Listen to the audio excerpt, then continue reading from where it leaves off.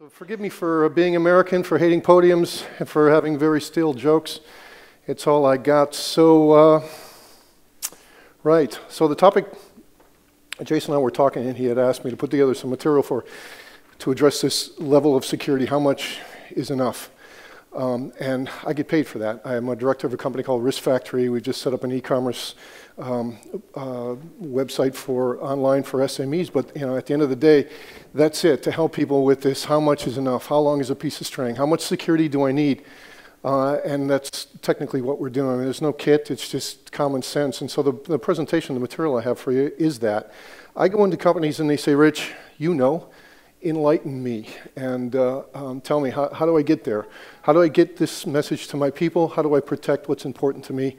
And I walk them through a very, very simple set of common sense ideas. And that's what this is, technically. So if you'll forgive the strange Zen-like approach. But I found that the topic really just fit this area for me very, very easily. And I want to start out, I want to tell you a story. Story is a Zen master and a CIO working for a company, okay? And the board calls them in and says, all right, here's the thing. We do not want hackers getting in and getting access to our sensitive data. So they walk out and the CIO goes, okay, I've got a firewall, but I'm going to upgrade that firewall to do some content managing. So he goes out and he buys a state-of-the-art firewall, okay? Brings it back in, puts it in, tells the board, that the board says, oh, that's wonderful. Now hackers can't get access to our sensitive data. And the Zen master says, we'll see. 2 days later, the state-of-the-art firewall gets knocked over by a denial of service attack. And the company goes, oh, how horrible. Now hackers are going to get access to our sensitive data. And the Zen master says, we'll see. So the CIO runs out and he buys a brand new IDS, IPS, puts that in, spends a lot of money, comes in, and the board tells the board, and they go, okay, that's great, how wonderful. Now hackers can't get in and get access to our sensitive data. And the Zen master says, we'll see. What happens 2 or 3 days later, somebody opens up an email, it opens up an executable file, then the system gets thwarted by a botnet, and the board says, oh, how horrible. Now they're going to get access to our sensitive data. And the Zen master says, okay, I can spend like 5 hours doing that.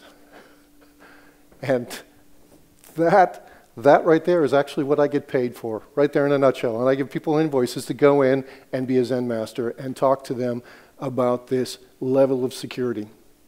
And I want to start out with everybody starts out. My mom said, always do a PowerPoint. Son, she took me aside when she gave me PowerPoint lessons. She says, always start with an interesting statistic. And for me, we can't get around this. Everybody you talk to says, oh, it's a jungle out there.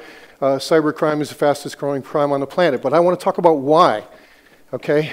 There's 3 reasons. 1, hard to detect. 2, hard to prevent. Anybody here ever consider a life in crime? Come on, come with me. I sat right on the Nexus when I was 16 years old and thought I could be a master criminal, but I couldn't do time. So I got into what I do now. But that's another presentation. Hard to detect, hard to prevent. That's the kind of crime you're looking for, right? Agatha Christie told us that. Every crime novel I ever read is all about the hard to detect, the hard to prevent. Okay, and this guy is my hero. Anybody in security, anybody in crime fighting days looks at this guy, and pardon the Americanism, but this guy's a guy named Willie Sutton. Anybody know who Willie Sutton is? Yeah, largely because he looks like this. Willie Sutton in the 40s and 50s he headed the FBI's all-time, what do they call this, the most wanted list, all right? He was the longest guy in the most wanted list, and they could never catch him, largely because he looked like this. What did Willie Sutton do? He robbed banks. Okay, most prolific bank robber the U.S. has ever seen. Not Babyface Nelson or John Dillinger, all these guys who had Hollywood movies. This guy was the most successful bank robber, according to the FBI. Okay, so he went for years and didn't get caught. You know what he did during the day? Worked at banks. Went from town to town, worked for banks. Okay, when they finally caught him, which is the moral of the story, and they put a microphone in front of him and say, Willie, why do you rob banks? He said, that's where the money is. Okay? Cybercrime. Make this point to understand. Hard to detect, hard to prevent. That's where the money is. What kind of money? Easy money. Again, I apologize for the stateside statistics, but these are neat. You know, and everybody's got a gun in the States. We're issued them in high school now. But if you take a gun, walk into the bank, and you're going to walk out, that's armed robbery. You're going to walk out with about $1,800 US. 27, 28 pounds UK? Yeah? It's funny. Yeah, okay. All right. You know what you're going to do? You get caught? 20 years to life. Felony. Armed robbery, felony, 20 years to life. You're running down the street with 1,800 pounds, $1,800. Woo, if 1,800 pounds might be worth it. Average cybercrime right now in the US, you take a computer, you rob that bank, the average you're going to get is about 750, about $750,000. That's almost 1,000 pounds. See how I do that? Well, if one joke works, I'll just recycle it. Okay? You know what the time you're going to do for that first offense? 18 months. 18 months for $750,000. Okay? Who in their right mind would take a gun and rob a bank? Hard to detect, hard to prevent. That's where the money is. Okay? That's where the money is. Okay. Did I beat that to death? Because that's what I tend to do. Oh yeah, I'm sorry. Did anybody get caught for, I don't know, Home Depot?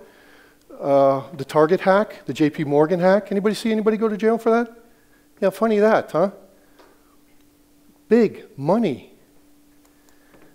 Okay, last year Wired Magazine said there's about 6 million web pages offering a point and click. What Jason's up here showing you, point and click attacks, those things come pre-packaged on the web. About 6 million free pages, and that's on the open web, not the dark web. January this year, they also said, you know, every month about 500 million attacks are made. And if you think you haven't been hit, you're just not looking. It's like a tree that fell in the forest, doesn't make a sound to you. Okay, so here's the problem. There's two problems. Here's the first problem. You and I just do not get that data equals cash. Who was it a couple of years ago that said, you know, data is the information of our economy age? Data equals cash. It's not just credit cards, but we're up here talking about Internet of Things. Data is big money to anybody. It doesn't matter if it's my blood pressure, my cholesterol, where I buy my shampoo. Somebody makes money from that. It's name and address is, yeah, fine. But we are, you know, we have to understand that all data equals cash. Mark my words, in 5 years, your companies will have data listed on their P&L.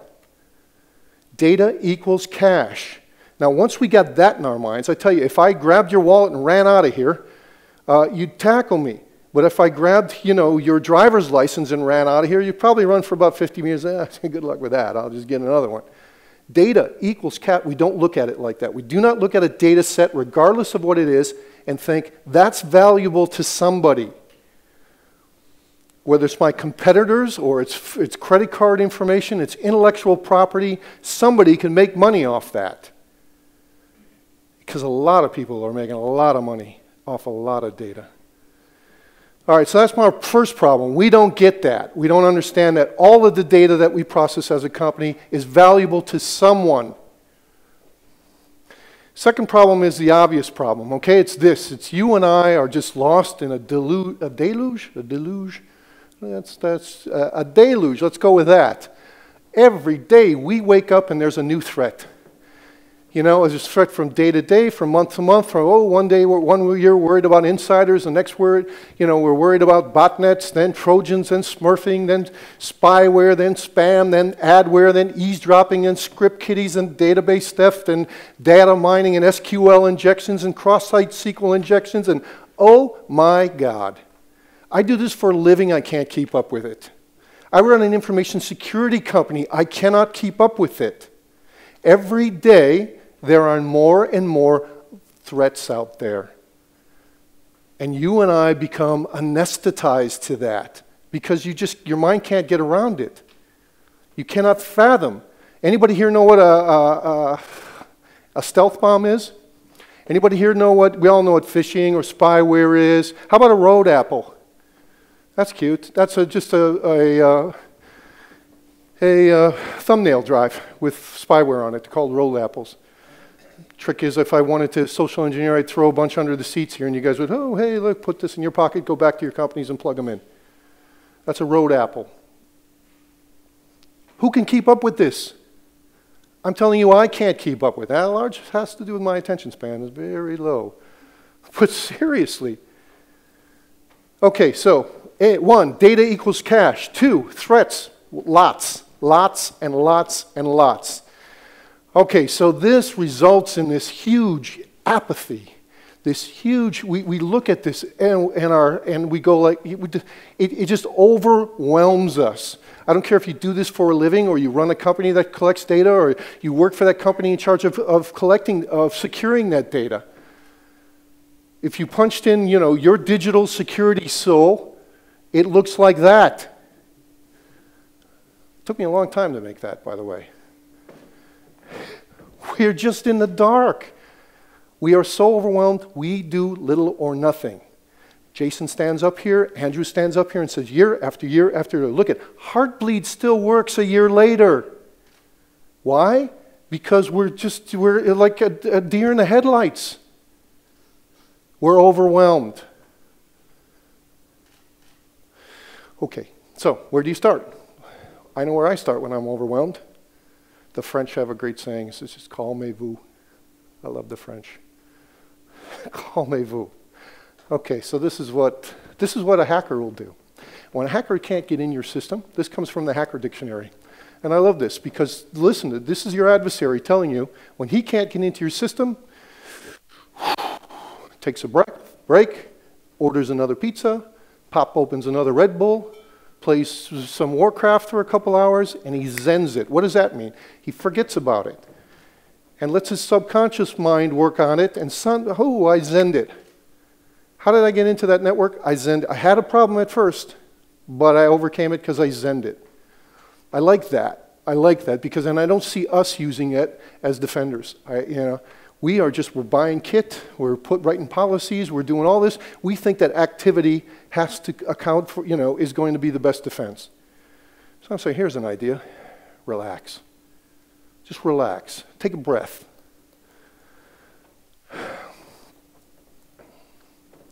Take a breath and find out how this works. You gotta love the support here, huh? Relax. Okay? Ask yourself, go to that special place. Hold on. Go to that special place you gotta go to get in touch with your inner whatever. Light your aromatherapy candles, listen to your music, okay? Center yourself, and I want you to ask yourself these 3 questions. What am I trying to protect? What is it that I need to protect? Why do I have to protect it? And what's going to happen to me if I fail? What am I trying to protect? What data? What is it? Is it credit card data? Is it intellectual property data? What is it that if you lost it, it would do you harm? My jokes. I try to protect those because, I hear them at so many conferences. I think I should have held on to that. Somebody should have credited me that. What is it you're trying to protect? Why do you have to protect it? Because you should, because you have to, because of regulation? Why? Can you answer these 3 questions? Has anybody thought of it in this simple language? Looked at their company and said, what is it we're trying to protect? Why are we trying to protect it? And what's going to happen to us if we fail? Because if you did that, if you listened to you, got up, left your little private space and wrote the answers down, they would make all the difference in the world on your journey when you're sitting in meetings trying to figure out, what do we have to do? Because you've already thought, well, what are we trying to protect? Credit card detail, personal sensitive detail, medical records, intellectual property. You've got a handle on that. Why are we trying to protect it? Well, because we have to by regulation, because our customers expect it. Write these things down. Without it written down, you will always be chasing it. And it will change from year to year. once you do that, once you meditate and find the answers to what am I trying to protect, why am I trying to protect it, what's going to happen to me if I fail, then you'll start to get you'll start to take that further and contemplate.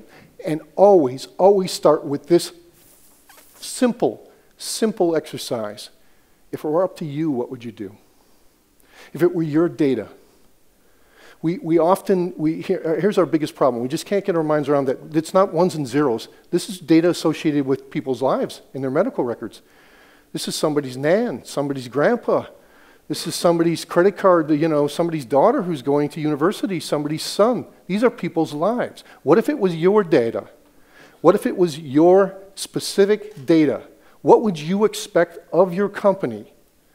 I look at CIO and or CEO, and that's the first question I have is your data in this database?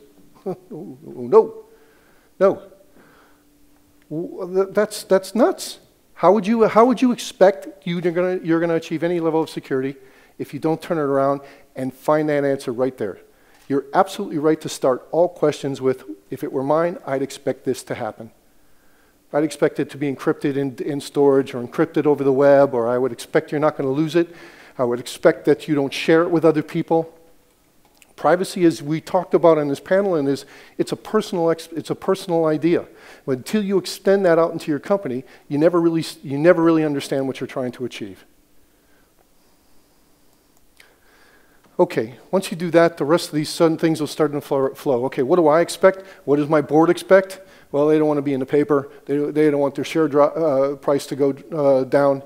What do my clients expect? Well, obviously, that's you. That's what I'm saying. You're going to find out you are so incredibly, if you start to look at it, if this were my data, I'd do this. Suddenly these answers, in terms of what other companies are doing, what are best practices, what do they have to do by law, come to you just like that. Any questions? Let me stop and say, raise your hand if you've ever done this. Raise your hand if you hate raising your hands at these conferences. Come on. Exactly. It's that simple. You do your meditation, you get your contemplation, you start to turn this around. You start to define your experience, your definition of security. Okay, your meditation will lead into, contemplation will lead into these divine thoughts. First of all, okay, I know what I'm trying to protect. I know why I'm trying to protect it. Then, I know what I expect. I know what the board expects. Here's the question, where is it? Where is it? Is it in email servers? Is it on mobile devices? Where is it on your network? And I get paid a lot of money to go from that last slide to this slide. Where? No. Okay. All right. You got it. Now, where is it? It's all over. Really? Is that the best idea? And that's how I feel about people coming in late, and I think we should leave it there. Okay, so where's the data I need to protect? And then you go into, all right, so suddenly when you got that, it's crystal clear. Then what are the threats to this data, and what's the probability associated with those threats? Suddenly you're on a whole new level of enlightenment. You're starting to see the light. All right, you've answered it from a personal, you've looked within, you've looked at your immediate environment, and now you start to look across the network, identify where it is. And then you're going to get specific and say, what are the threats to this data and what are the probabilities associated with those threats? And of course, God love Google. They'll give you about 1.5 million ideas to help you. Compasses to help you on your journey to enlightenment. Type in threat assessment, risk tools, free. Now put in the word free there. And last total, I don't even know how many I got. A lot, thousands, hundreds of thousands. Excel spreadsheets, anything. But technically, all the tools are based on a very, very simple risk equals threat times probability times impact. Everybody here know that? Apparently, according to Welsh, some restrictions, I can't show you my tattoo, but if I could, it would say risk equals threat times probability times impact. You look at your data. You've located and documented where your data is. These are my information assets. This is the information that if I lost it would do me harm. Okay, you identify the threats to that asset, you quantify the threats occurring, you calculate the impact on your business, and then you put in the controls. That Those 5 steps right there define how much is enough. If you're struggling with this, how long is a piece of string? What is the appropriate level of security? It's in these 5 steps. Locate and document what you have to protect, identify the threats, quantify the probability, and calculate it if you lost it. And suddenly everything becomes crystal clear. I've done this. Can I get an amen? Thank you. I had to ask for it, but thanks anyway. Okay, everybody see this. It's not, so for some companies, this is huge. For other companies, for a mom-and-pop.co.uk, this could take an hour. For IBM or Microsoft, this could take years and years and years and years. But that's it. It's that simple. That you can't get to this place, you can't get to that 5 steps until you've done your meditation, your contemplation, and have your divine thoughts. But once you have, you show up to those 5 steps and they just move like this. And you're going to get lots of free tools to get you there.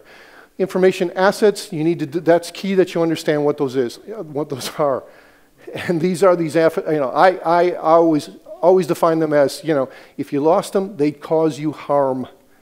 So what is that? Is that a CRM database? Is that your intellectual property? But there's tangible and intangible. Of course, everybody can get their head around tangible, but this is the hard one to come to terms with. And this is the one the media makes you come to terms with. If you're JP Morgan or Home Depot, the CEO of Home Depot retired. That's an amazing thing. That's how big that breach was. That's an amazing thing. In his wildest dreams, I'm sure he wasn't sitting around thinking, oh, we lose a few credit cards, I'm out of a job. I don't know, for those of you who don't know Home Depot or Target, these are huge stores. Target's a great place to get cotton white socks, by the way. This is a real thick, heavy kind. They're dirt cheap. Okay, tangible, intangible assets. You're not going to understand what intangible is until it's gone. But threats come in 3 flavors: a natural threat, an accidental, and an intentional. Natural, flood, fire, famine, locusts. Accidental, you invite me over, I trip over the cord, pull out your website goes down. And intentional, 2 sources: internal, external. Intentional, malicious threats. Okay, probability, very, very easy. You can set up anything from, it doesn't exist to it's extremely high probability. You can define this for your own. What's the probability that Rich will come into this office and trip over my my plug and bring out my website? Well, it's negligible. It's unlikely to occur because I'm never going to invite him to my company. Probability, again, you set up anything, scale 1 to 5, scale 1 to 3, scale 1 to 10, doesn't matter, but you can design something very easy to put your arms around this. The impact, same thing, a scale of 1 to whatever. The definition of, okay, if this system went down, if this system were breached, what harm? Little harm, no harm, a lot of harm, I'd be out of business. Do you know that? A lot of people start off on business continuity and disaster recovery trying to put a number to this. If the website went down, how much money would we lose in 10 minutes, half hour, 50 minutes, 5 days? How much pain is too much pain? Okay, controls, so you got, they've come in just through, the idea here is there's 4 levels of controls. You can write a policy, you can put a personnel on it, a guard, you can put a procedure behind it, or it comes in a piece of kit, the hardware or software security control that you put on.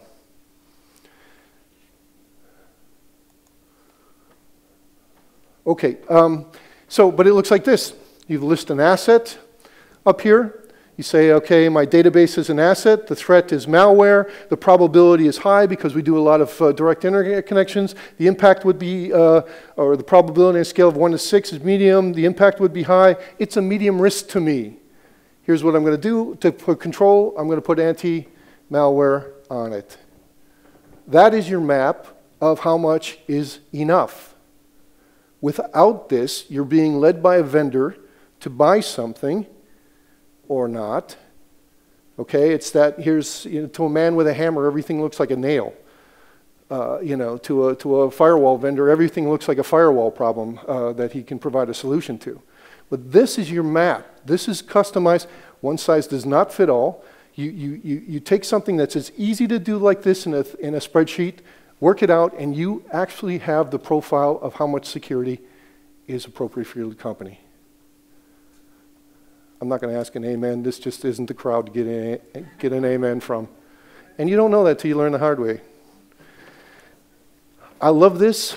This is, my mind gets around visuals, but every single risk, what's the likelihood of it happening? What's the impact on me? You work out something like this. What's the likelihood what's the risk of Richard to my attention span?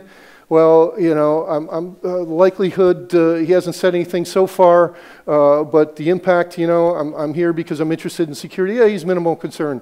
He's a minimal threat to my attention span. Every single threat you have can be worked out, something simple like that, and then of course you look at the red box and you do everything there first. You look at the orange, the moderate concern, you do that next, and it's how do you prioritize your threats and how you prioritize your roadmap for remediation. I know I get paid for this too. You gotta love that. It's so simple. Okay, options. I want just make these, you only have, when it comes to threats, you only have 4 things you can do. You can accept it, you can avoid it, you can reduce it, you can transfer it. Risks. You can accept risks, you can avoid them, you can reduce them, you can transfer them. Well, you took that pretty easy. Okay, you do this, and the next thing you're going to start to struggle with is bad karma. What's bad karma? Money, cash, okay? Bad karma is how much will this hurt our business? You're going to understand your lost time, your repair time, financial loss, all the way to your legal costs. And suddenly you'll see how important this database set is, or that those medical records are, or these credit cards are. Everything is lined up according to how much cash you could lose, and you'll get your board's attention very quickly about what needs to be protected. Okay, I know this, I saw the crowd, there's a lot of DevApp guys in here, a lot of, if you're code writing, just forgive me. Americans simplify, it's in our DNA. So I apologize for this, but I find that every single technical conversation I have revolves around 10 principles of hacking. Okay? The first one is, if a bad guy can run his program on your network, it's not your network anymore. I don't care how technical or not technical you are, and if you're very technical, you may disagree, but you'll pull up something. But listen to what I'm saying. If I can run a program on your network, I own your network. If I'm a hacker, that's my objective. I just need to run a program. And I don't care what your technical level of capability is. You sit in a meeting and you raise your hand and say, I'm sorry, will somebody be able to run a program on that network? Well, and this will tell you very quickly what the security risk is. Because this is what a hacker thinks like. Okay? A hacker thinks like, if he can upload programs to your website, it's not your website anymore. If he can access data on your network, it's not your data anymore, it's his. He'll modify it, he'll delete it, he'll do what he wants. This is ownership thought. This is the way he or she looks at your data. Okay? If he can make changes to your applications, and get on your devices, not your applications, not your devices, you're just renting them. Well, okay, and this one I love. If a bad guy can use your network to launch an attack on another network, it's your problem. You do know that. If he can access your partner's network from your network, it's your problem. All the way down to, hey, he's faster than you, he's smarter than you, this is what he's doing all day. And he always knows where you hide your spare keys. And that certainly now includes vendors who have been, whether it's the RSA code that, oops, geez, not as secure as we thought it was, or all the other vendors that are being pulled out in APT lights, we trusted these. But they're always faster and they're always smarter. Okay, those are the 10 rules of hacking, and those really help conceptually. But at the end of the day, it all comes down to this, okay? Focusing you to use 3 words in everything you do. You come to a security problem, how much is too much, and your job is to identify, minimize, manage the threat. I have another tattoo, and this one I just might show you to wake up this audience. It's not a threat, Identify, minimize, manage. That's what your job is. Identify you identify the threats to the data, you minimize those threats, and you manage them going forward. That's what an enlightened person does in my profession. Can I show him the tattoo? Probability. Okay, I promised you enlightenment. We're almost there. One more thing I need to tell you. So you can obviously tell with my head I've been in some therapy. I have. And a long time ago, my therapist gave me a book about people searching for truth. And it was based on a Zen saying. It's called If You Meet the Buddha on the Road. So if you meet the Buddha on the road, this is for somebody, if you're out there on a pilgrimage and you're searching for truth, okay, you're looking for absolutes in the world of information security or in any other world. This is what I love to think about. If you meet the Buddha on the road, there's only one thing you do. You kill him. If you meet the Buddha on the road, you kill him. If you come to anybody who can promises you they'll secure your network, he's a false Buddha. You kill him. If you meet anybody who promises you'll find enlightenment or truth outside of the guy in front of you on the podium, you kill him, okay?